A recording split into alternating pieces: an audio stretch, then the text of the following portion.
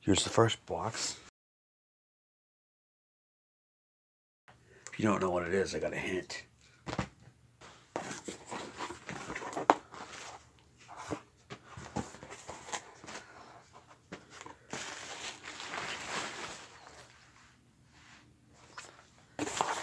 MacBook Pro A1260. Got the original battery, and it works. In the photos, it showed it powered on. It's maxed out. It's got 4 gigs of RAM. It's got the GeForce chip, 8600 GT. Screen looks good. The screen needs a cleaning. Really nice. Awesome. Got a webcam. It originally had a 200 gig hard drive, 2 gigs of RAM. Now it has 4. At least that's what the seller said. Well, let's turn it on.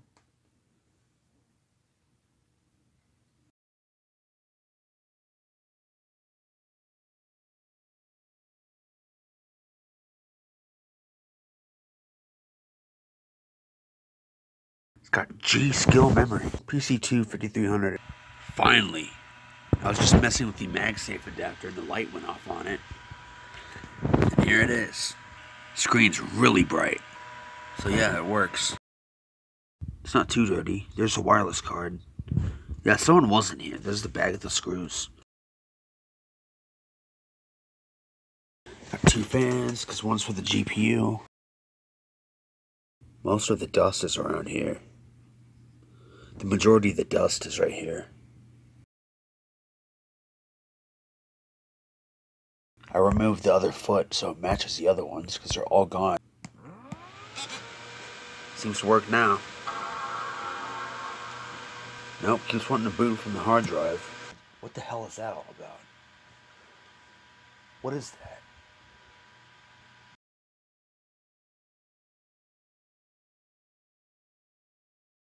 This is pissing me off.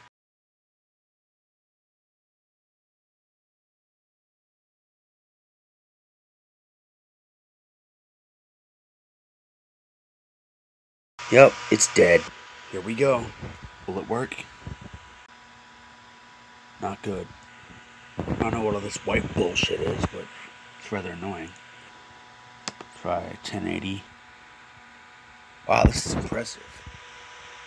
It's much faster than the other one I had. So there's the YouTube playback. Let's go to full screen again. No problem at all. Except my internet sucks.